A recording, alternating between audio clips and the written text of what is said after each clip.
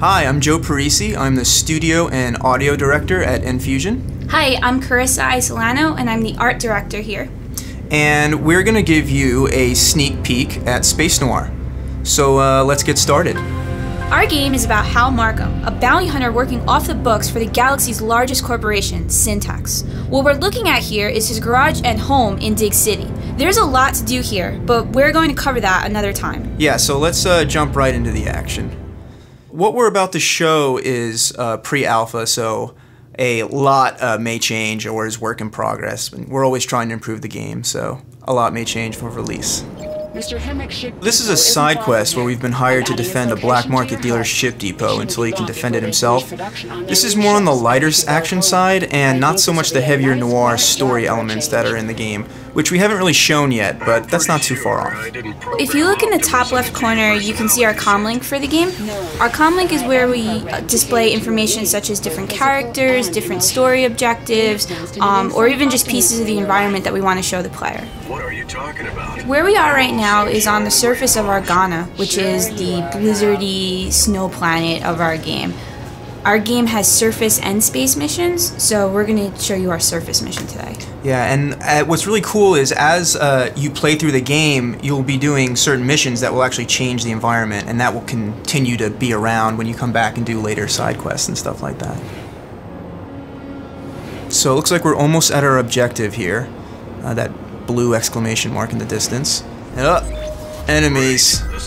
You can see on screen right now our radar pulse, which is really our answer to how to blend what the radar is doing into the game world so that we don't have to have this UI cluttering the screen or anything. It really keeps the player engaged in what he's doing. Yeah, we have these really huge environments and it really helps to navigate. You can see how nimble the ship is. We have it barrel rolling, doing 180s. It's really important for our game that not only you have strong offensive abilities, but really strong defensive abilities as well. We want lots of evasive maneuvers and being able to outmaneuver your opponents as opposed to just having stronger weapons. Going along with our minimalist HUD that we have for the game, one of the really cool features is that we actually display the health of the player on his ship, which is those nice little red pipes that are in the back. And as the player takes damage, you can actually watch those drain, which is really cool. We also have a reticle that doubles as your primary, secondary, and utility display for information. So each piece of the reticle represents your blasters, your missiles, or your utility. Yeah, and of course, we're just showing blasters and missiles right now, but there's an entire arsenal you can equip. You can equip 2 weapons at any time, plus a third utility, which we'll give you an example of a little later, and they are all fully upgradable. And what's a cool thing about our upgrade system is it doesn't just increase the stats. Once you get a weapon or utility to a certain level, basically a new version of it appears. Like for the blasters, you'll gain some extra blasters, and for the missiles, you can lock onto multiple enemies and fire at the same time. So stuff like that is really cool. And it's not just weapons and utilities. You can upgrade your hull, your thrusters, change the paint job, all kinds of stuff you can do. Something that's really important for us with our art style was really pushing everything over the top. Our explosions, if we made them and we liked them, we'd make them 3 times bigger. Our blaster feedback is really big. You get a lot of feedback in our game, and it keeps the game really exciting. Yeah, I really like the way you see it splashes off the mountains and different objects and stuff. It's awesome.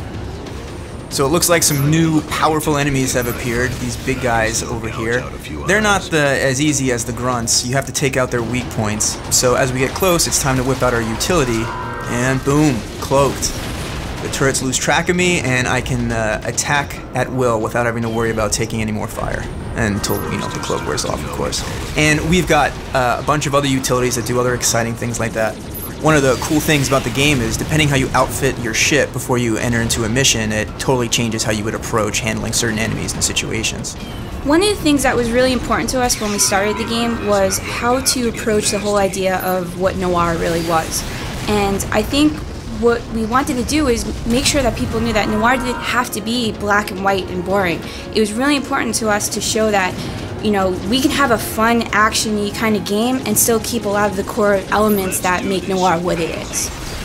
We played a lot of Star Fox. We've got a lot of really big fans of Rogue Squadron here. Yeah, the Rogue Squadron, we really love the intensity, that feeling you got, you know, sweaty palms holding the controllers, trying to white knuckle it through the mission, which you really can't experience until you pick up the controller. And that's really what's so special about our game, is that we've looked at all these old classic games that meant so much to us and did our best to really combine all of our favorite elements from these games into just one big, huge experience. And that's it. Looks like we've saved the day. The ship depot is intact, just barely, smoking there. And Hal is going to head on back to his garage to collect on the bounty.